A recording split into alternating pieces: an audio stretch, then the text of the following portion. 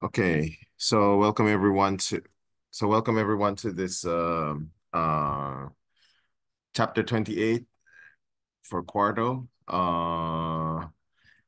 So what I'm gonna do today is a bit more overviewy. So the first part of the material is about what these Quarto files kind of look like. How could you see it in your computer and how they are stored in your computer, and then their contents. And afterwards, I'll talk about I put or at least the keyboard shortcuts that are in that chapter into one location, and then talk about how to design some parts of a Quarto document, specifically these code chunks.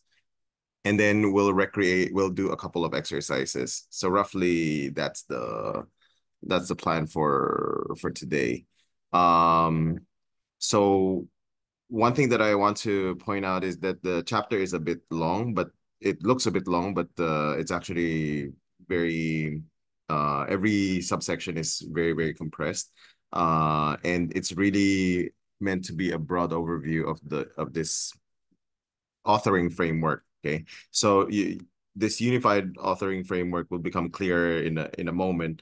But essentially, the idea is that you want to put all of your text, computations, means of communication into one document, and then you have the ability to uh, produce output in different formats. So you could have format for a website like HTML, or you could have a format PDF, for those who want that, and docx for those who would really prefer Microsoft Word. So, and I think in a lot of cases, you will encounter people who would prefer Microsoft Word than getting a PDF or an HTML. So this is very useful in that sense. You have one file that enables you to move across formats.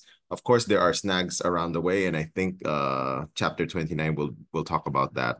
But for our purposes, we'll be focusing on the creation of the document itself for the moment. Okay, so uh, so the chapter introduction has sort of like a design purposes of having these Quarto files, and I invite you to have a look at all of these. But the basic idea is really for me as a user of Quarto, it's really to have one file, a centralized file, to allow me to move across formats and at the same time communicate results from using R and putting it all in one document so that you could track it down. It's kind of like a lab notebook, but a fancier one. So that's how I would characterize it. Okay, so so the first couple of things that I want to also point out is there are many ways to see a Quarto file.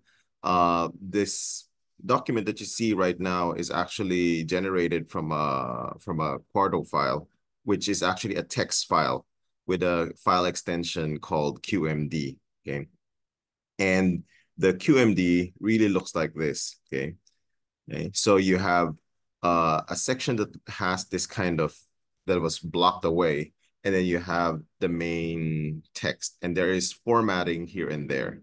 Okay, so essentially that's what you see. You could see it as a text file, and in fact, you could also see it not as part of RStudio. You could open it as in your favorite notepad or whatever. You could also see it as a text file like this without the color scheme. Okay, so that's one way of seeing a Quarto document. Okay. The other way of seeing a Quarto document is to see it being rendered. Okay. And what I mean by that is there's a button here called render, and the idea is to produce a format that would be more sort of like more in touch with what we are used to seeing. So instead of seeing it as a text file that has this formatting codes and, symbols here that might not be pleasant for some, it you could convert it into something much more pleasing to the eyes. So when you click on render, you would be able to produce that document, and it would produce something like this in your browser, for example, if your target format is HTML. Okay, so this is what you see right now, and what you see in the link that I dropped is they're both rendered versions of a QMD file. Okay. And then another way of seeing a QMD file or a Quarto file is through these two buttons that you see here. You see a source, which is the text version of a QMD file, which really the text at its core is text. And then you have a more visual version where it kind of looks like you're working with a Google Doc of sorts. And you can see here you could format bold, italics, and then you could have these headers, and then you could also insert images. Okay, so it's actually an interface that is very intuitive. So when I first encountered Quarto, I don't think there was a visual editor yet. So it was, so I was used to seeing it this way. So when I worked through the chapter, this was the first time that I actually even bothered clicking visual. So yeah, so there and it's actually very extremely convenient. You could create tables, you could insert or just about anything. Okay. And you have these kind of formatting that is directly accessible without you remembering all of those code that is specific. Like for instance, if you want to have a header, the heading one, you use this pound sign or a hashtag sign. That will be your heading one. And then this one, two of them will be heading two, and so on. So instead of remembering that, you could use the visual part to create that for you. And as you can see here, this is header one. And then this one, if you put your cursor there, you'll see header two. So this is very, very convenient. Okay. So this these two modes, source or visual, really depends on the user. So for me, I kind of got used to the source one, but it's nice to see a visual representation of what you've seen so far. And in fact, in one of the exercises, you'll be asked to uh you'll be asked to start from the visual part and then see what the source kind of looks like. So I think that's a useful exercise at the end of the day. Okay, because for for the most for the most common of tasks, the visual mode could do, I think, most of it. But if you want to have a bit more control over what you want to show or how you want it to be shown, then you do need this source part, at least some facility in using this source mode. Okay. So those are the ways of seeing a Quarto file. Okay. And there are some keyboard shortcuts. Admittedly, I don't use a lot of them. Sorry, there's a question. Oh, okay. So Lydia mentions that sometimes they run into an issue where switching from source to visual back to source distorts my source code. Oh, interesting.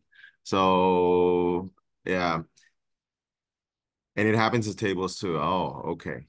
Yeah. Yeah, So with the formatting especially. Yeah. yeah, I see. So for me so for me I rarely do it. So it's nice to hear those kinks here and there with respect to moving back and forth. It's kind of like Google Translate. So if you have something in a foreign language, translate to English and then translate it back, you might get something ridiculous. I guess that's the analog to it. Yeah. And Jeremy, I think, mentioned something similar. And what what they suggest is to put the tables in an R chunk. to avoid those issues. Okay. So I think I haven't done that. Yeah. The tables in the sense that you use the cable package or some other package that produces the table in R first and then pops it out rather than literally inserting a table. Yes, I that guess is that's what they one mean. way. If you want to do on pure Markdown, you just put your Markdown code in the R chunk and you print it as is in the results settings in the R chunk. I see. Yeah, Okay. yeah, That's because nice. I think there's a way to print out results. I rather even print out in like HTML as is, and I just use it in the settings of as is, so it thinks that the R chunk is a Markdown. Yeah. Okay. So I see. because of That's this, nice. right, because when I switch to the visual mode, the R chunk becomes still becomes an R chunk. It's not the table that Quarto has. So I can still do like back and forth for avoiding this source code changing issue. I see. I see. So that's an option called as is. I think that's what I got from you. Is that right? As is? Yes, yes. I see. It used to be happens in the R Markdown. I think maybe give me some time to. Yeah, it would be nice to know what that is. No, but I've never used it, so great. Thanks for that, Jeremy. Uh, so let me just move on a bit now. So so there are a couple of these keyboard shortcuts that I put down here. Uh, I think they're very convenient, especially for inserting a code chunk. Okay, so I'll talk about why it's very convenient in a moment. Okay, okay. So so let me go back to this QMD file. Okay, so this text file. So as you can see here, you could see headers, you could see text, you could see lists, a numbered list, 1, 2, 3, and sublists. And you could also see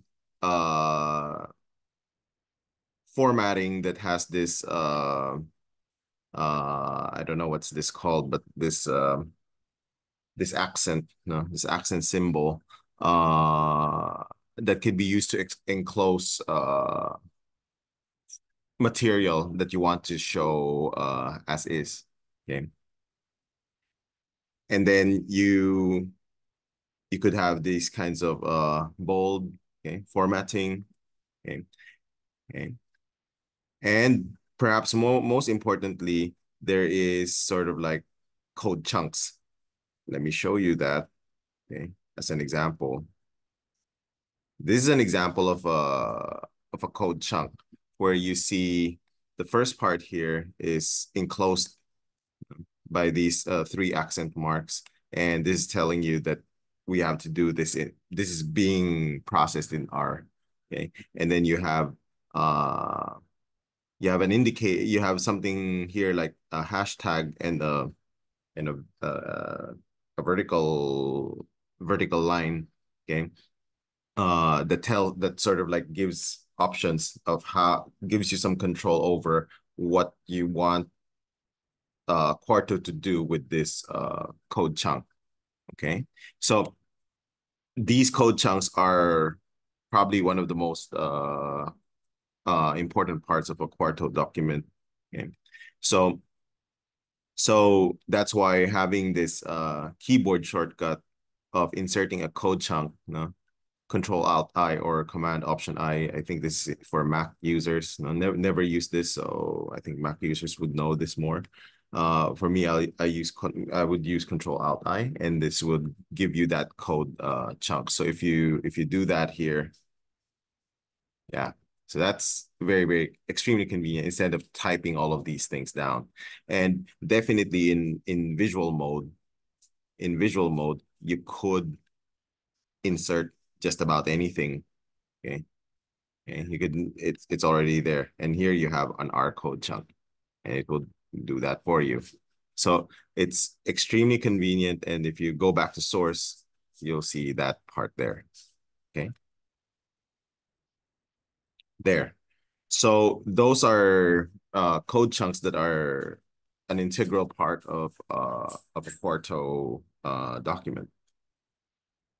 Now, if you want to design these code chunks, there are some nice things that are discussed in the book that I think you should pay attention to. One is that these code chunks could be inlined or displayed. So the example that I just shown you, okay, these are not inline code chunks. They are supposed to be displayed, but you could also control whether or not they would literally appear on the rendered file. Okay. An example of an inline code chunk is this example here. So if you notice the difference between this kind of code chunk that is displayed and a code chunk that is inline is that this inline thing has this one accent here and then followed by R. This one here is 3 and then followed by R. Okay.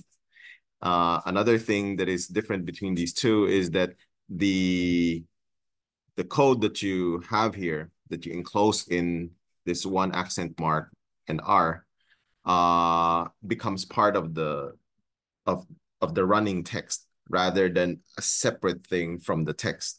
Okay, so that's what is meant by an inline code chunk. So this will typically be very useful for if you want to generate reports that depend on numbers that are calculated in the background, and you don't want to alter this number every time there's an update to your code or an update to your data set, for example. So it allows a seamless integration of what is being calculated in the background and then making it a part of the document rather than seeing first what this looks like in R and then copying and pasting into this QMD file. Okay, so that is I think that is a good thing for reproducibility, and it's also a good thing for tracking potential errors. Okay, because sometimes in a complicated report you have so many numbers that are part of the inline text, and you may fail to update some of those numbers. Okay, it might not be a very crucial thing, but we never know, because some reports could be used by others for different purposes, and we want to be a bit more careful about that. So this feature is a good thing in that sense. Yeah, so Lydia mentions that they never used inline code, but it reminds them of the difference between doing inline LaTeX math equations. Yeah, so you have the you have this $x versus $$ x $$ something like that. So yeah, so one is displayed literally like as on its own, and then one is a part of the text itself. That's right. I think that is also analogous. Yeah. So yeah, so these code chunks could be inline or displayed depending on your purpose. Okay. And then the other thing is that it's possible to have options for your code chunk, okay, that is specific to that chunk only. So that I would call them a local chunk option. So for example, here you would see a chunk option that is prefaced by a hashtag in this vertical line, and you have something that looks like this. This is an option. And here you see a different set of options. Okay. Here you also see a different set of options. So depending on what you want, you know, those code options are specific to the chunk that they are present in.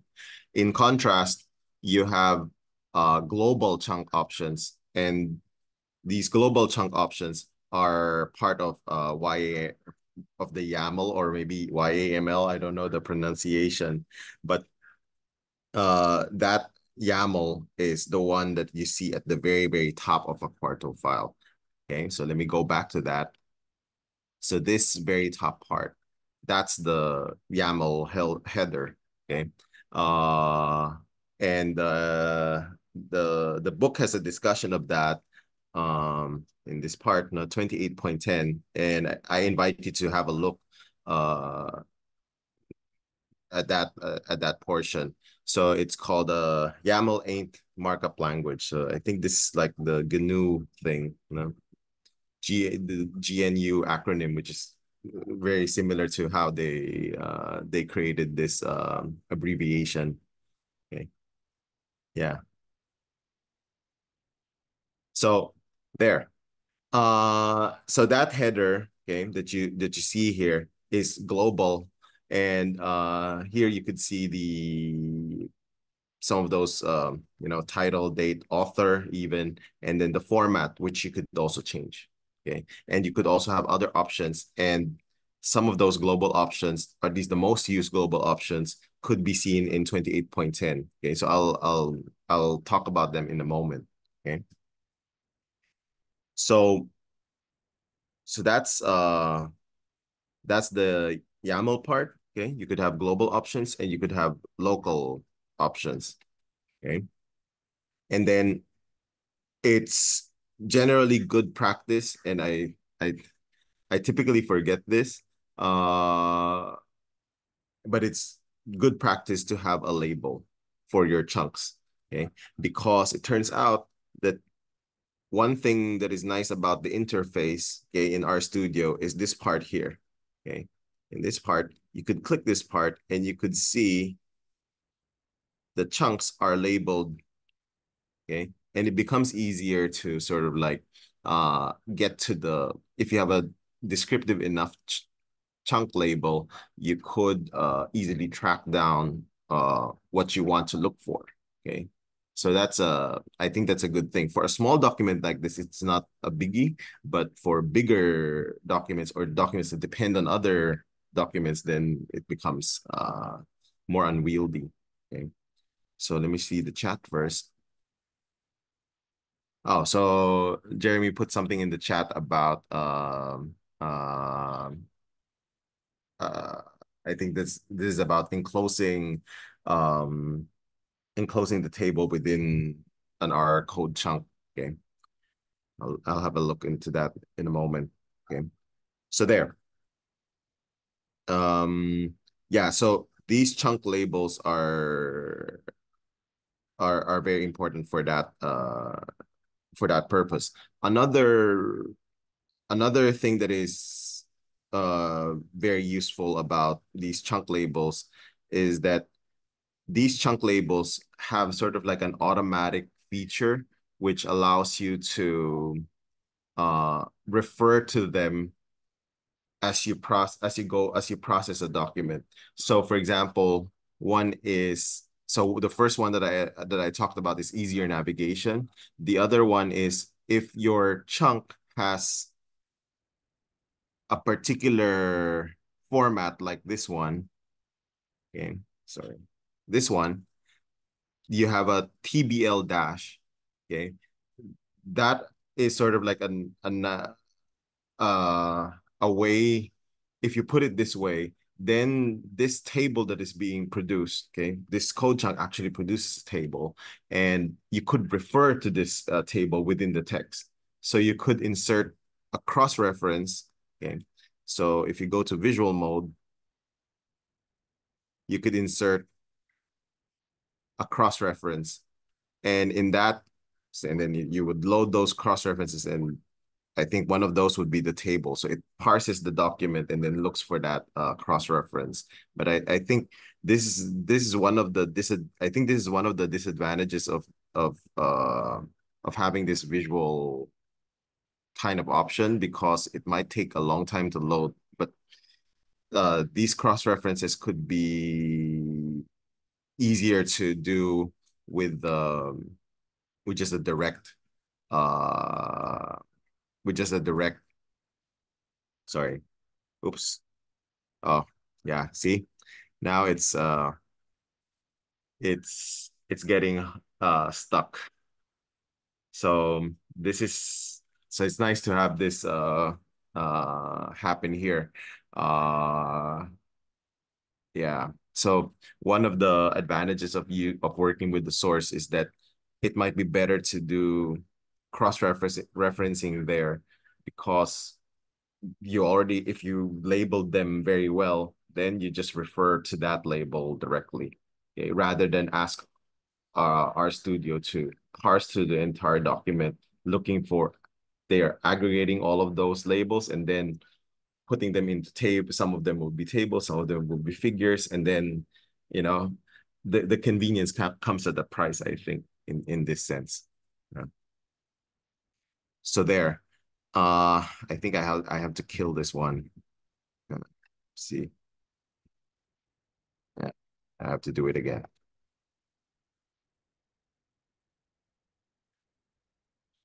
And then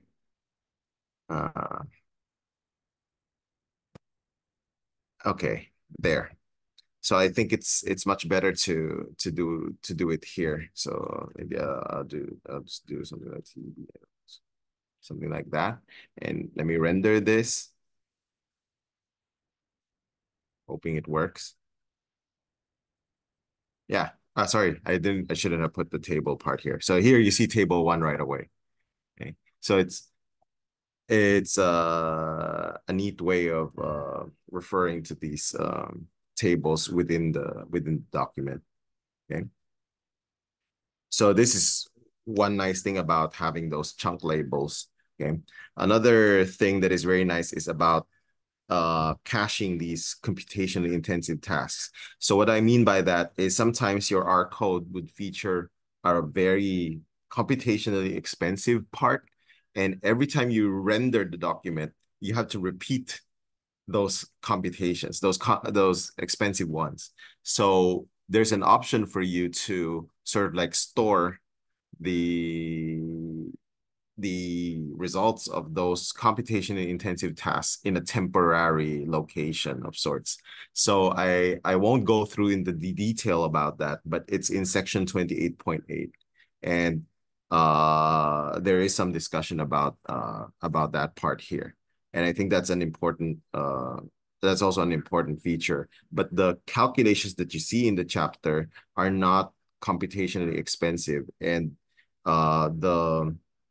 the example that is in 28.8 may look a bit artificial, that you might not see the point, but if you replace it with a very expensive set of computations, then it becomes more salient that you need this feature. Okay. And then so the thing is that you have to put these chunk labels, but you have to make sure that those chunk labels are unique. And one of the labels that you have to be mindful of is the setup label, because this means something special in Quarto. So I have an example of that here, I think. Yeah, this one. So typically this setup part is really used to load all of these libraries. And if you want to control, you have sort of like, you want to load libraries, you want to set a working directory or something like that, I think you would put it here in this setup code chunk. Okay. And then finally, about designing these chunks, it's a good thing to sort of like layer these chunk options to tailor to the audience. So the nice thing about these labels is that you could control how you would want the chunk to appear, or at least the output from those chunks, or the chunk itself, how they would appear in the final rendered report. So 28.5.2, this one, has some discussion about that.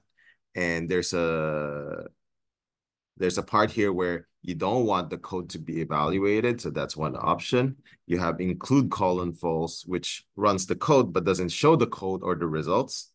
Okay. And then you have echo colon false, which you don't want people to see the code, but you want to show the results of the output from that code. and so on. And there's a table here that summarizes what would be seen and what would not be seen in the rendered file. Okay, so I think I'll leave it at that for this part. Okay, so essentially, those are probably the core things to pay attention to when you design your Quarto document. Okay. And then I'll go a bit to the exercises. One of the exercises is I think it's let me look for it. This one. One of the things that is available in the chapter is this figure 28.5, which is the one that you see here. So this is a screenshot of you know, common things that you would do for the formatting of a particular document. No? So how you would want it to appear. And this has no reference to our computations. No? So this part is purely not very R specific, that doesn't involve R computations at all. Okay. So you could reproduce this code. Okay. And I think there's a solution in the book itself.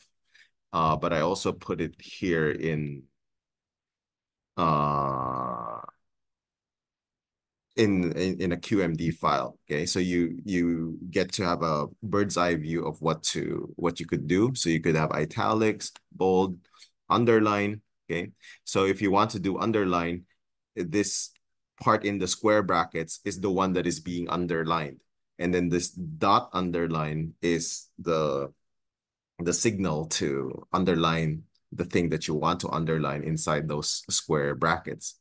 Okay, and then you have strike through in small caps, code that you want to display verbatim, and then you have subscripts and superscripts. Okay, I think I rarely use these two, but most of the time I would use these two: italic, bold, strike out, and code. Okay. And then for headings, you could have, as I mentioned at the beginning, these hashtags, and you could also have lists. And you have to be very careful about the formatting of these lists, because sometimes they have to be typed in a very specific way. Otherwise, the list would look weird. So I don't know if I could recreate what I meant by that, but I think let me show you that. This one. Okay, so I messed with it for a while, and let me just show you the rendered file. Okay, and oops, sorry. Let me see if it got messed up. Yeah, see, it got messed up, right? So the 2A and 2B should be a sub list of item 2. So if you don't, it doesn't mean that if you put it down this way that it would automatically be recognized as sub list. So you have to be a bit careful. So you see the change in color here. Here you have a black, pure black, and this is gray. Okay, or if you could see it, no, I'm not sure, but yeah.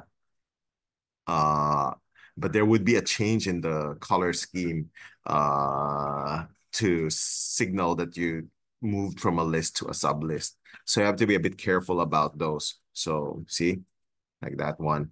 It may look like superficially, it might look like a sub list, but it's not. Okay. And here, see, it works this way. You don't even have to put this extra space, extra carriage return. You only have to do it this way. And I think it should work. Let me just do the rendering.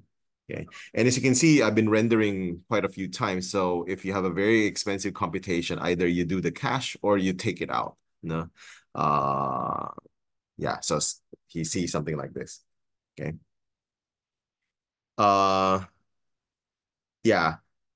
So that's those are the things that you see from lists, some things to pay attention to. The next one are links and images. So you have links, you have the link phrase, and then you have the parentheses here for the actual link. And then you have how you are going to insert an image file. Okay, so you have this part is the one that you use as a signal for an image file, and then the square brackets is the caption. This is the location of the file. So here you have to download quarto.png, which is from the Quarto website, and then put it within the same directory as the QMD file that you have. And then this one are the options. My impression is that this is HTML specific. Okay, but I'm not very sure. Okay. And then you could also generate tables. So this is best done using using the visual editor, I think. Okay, because I wouldn't even remember how to do this by hand. Back when there was no visual, I went to those websites where you could create you call this you could create a table on at a website, and then generates the corresponding markdown text for it, so and then paste it there. So that's how I did it before. Okay, there. So those are probably what you see in figure 28.5. Okay, and here they show you the visual way of doing things, and then you could also adjust. The nice thing about the visual part is that you could adjust it very much freely compared to using the source. So each of those representations have advantages and disadvantages. And then another, yeah, see the exercise. Yeah, so there are a couple of nice exercises here, like for example, inserting a citation. So this might cause your RStudio to choke, just like how it happened with mine earlier. You could insert a citation, and we could do that just to demonstrate. Last night it worked for me without any problem. But now let me see. So you insert a citation, okay, and then I'll choose from DOI because the DOI is available to me. Okay, so I'll copy that DOI link, put that here, and then there will be a search. And last night when I tried this was fast. Yeah. So yeah. There. Thankfully it worked. And then you put on insert, and then it produces the corresponding formatting for the citation. And one thing that I want to point out is that it created this extra line here for the bibliography, and it creates this file called references.bib. And this references.bib is a bibtech document that contains how sort of like data about the citation that about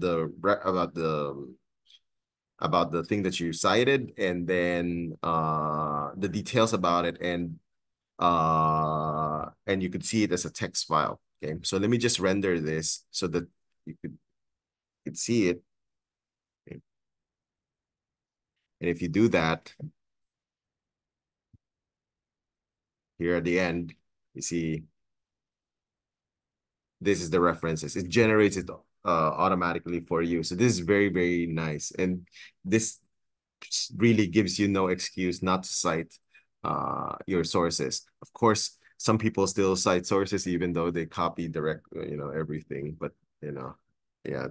So those are, yeah. And then let me just show you what references.bib looks like.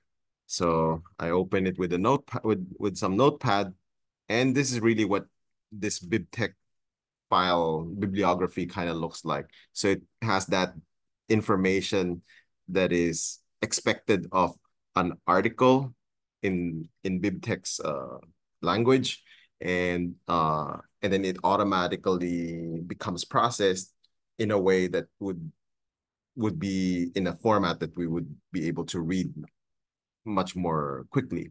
Okay. And you have the option to change the citation formats on the fly as well. So there's a discussion about that in the YAML header as well. Okay. So it really made things very, very convenient in terms of you know, these tasks that used to be very, very annoying are now very easy to do. Okay, so there's really no excuse to not to use these features, especially the citation features. And then another thing that I'm gonna skip some of these exercises because you could do this directly, but I wanted to point this one out. The other exercise here is in 28.4.1 about the CV. This is a nice exercise to do. Another exercise here, which is about the diamond sizes. They are actually already part of chapter 28. So this exercise is a little bit redundant in that sense. So I'll come back to that in a moment. Okay. But probably a very interesting exercise is this one. Okay. So where you have a Google document, a Google Doc or a MS Word document, and then you copy it and paste it into the visual editor. And then you look at what the source looks like.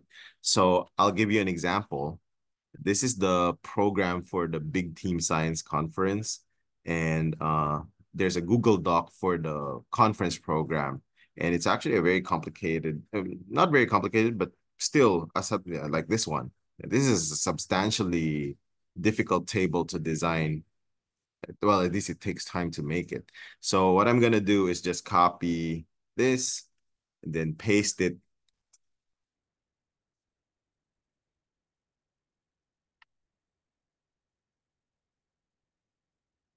Paste it here, there, and then render it. Oops, let me just save it. Just a moment, sorry. R4D. So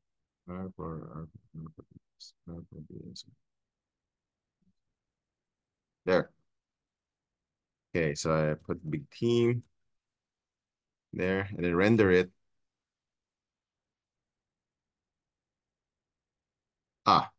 That doesn't look very nice.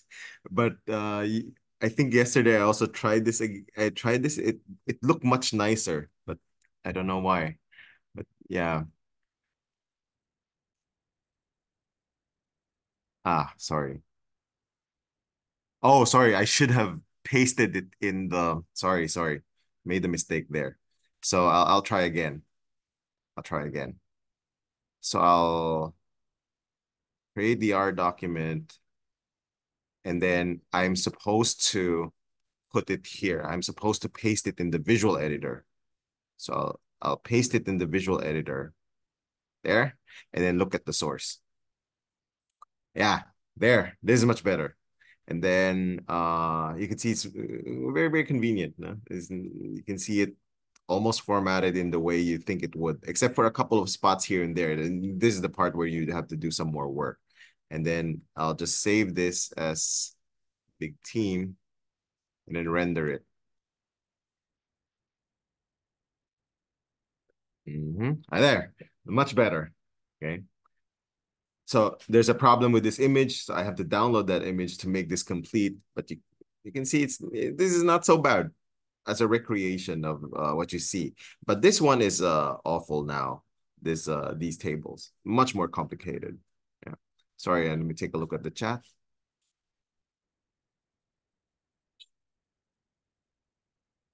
Yeah, so there's a conversation about hyperlinking here. So I'll get back to that in a moment. Let me see the time. Okay. So yeah. And then the rest are really exercises involving diamond sizes and changing formats here and there. So let me just give you an example of a PDF format. So you just have to change this to PDF, okay? And then you could presumably produce a PDF file, okay? But this one you need to have LaTeX or LaTeX installed, okay, and you see a PDF file that looks like this. Okay, that's not so bad. Okay, it's now integrated, and then you see you have a citation here, and then the references are here. Okay. And then another thing that I also want to point out is that when you try to look into section 28.10, the formatting of the YAML header also matters. Kind of like the similar thing that you see about the list. Okay. Where a slight change in the way you input the list changes what it looks like. For the YAML header, it also is the same. Okay, so you should pay attention to that too, in case you want to do these things. Okay. Yeah. One thing that I want to point out that is related to what I just shown you here involving 28.10.1 is that the Quarto file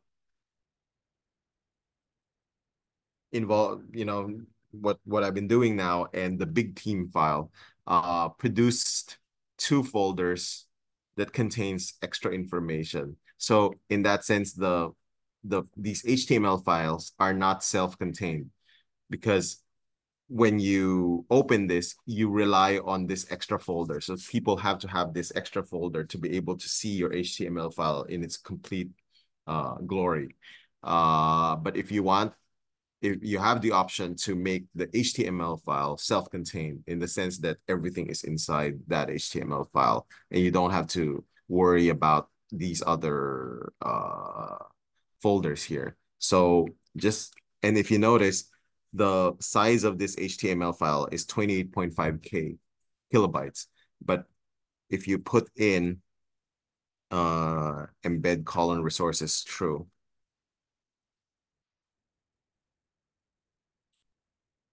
in your YAML,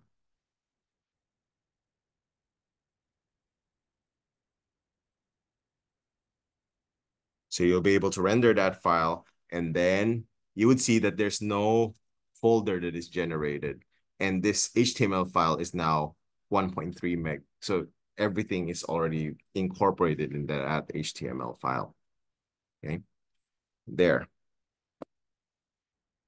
So I think, let me see. I think I don't have a lot of time anymore, but I think essentially I've given you a sense of what Quarto can do.